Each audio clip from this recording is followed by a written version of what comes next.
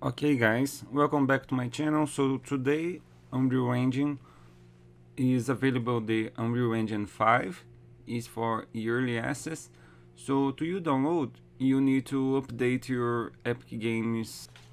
Alright, so you need to go to unrealengine.com, and for create a new account you just go to sign up.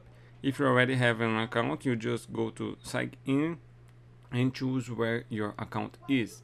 In my case is the Google, so I will choose the Google, but this is I have in the browser. So I already have a Epic Games launcher, so I will just update my new for a new version for available the Unreal Engine 5 to be available for download.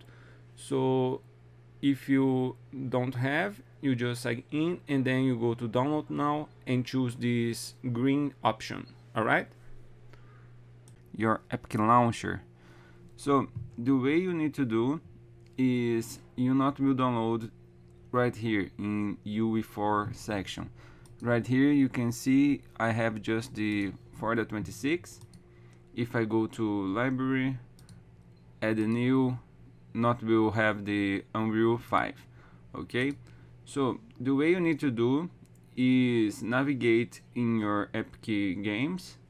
So you go to Unreal Engine and then you will click in UE5.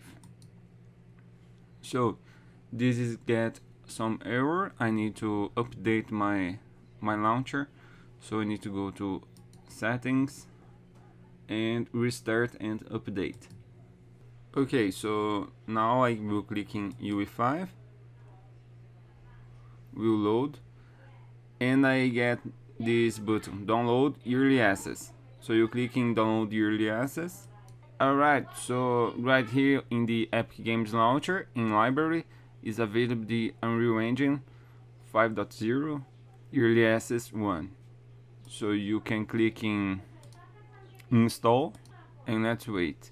So you need to agree with the terms. Alright, you can read, but check and now install. Let's try. I will click in install. So where I will put will be right here. Click install.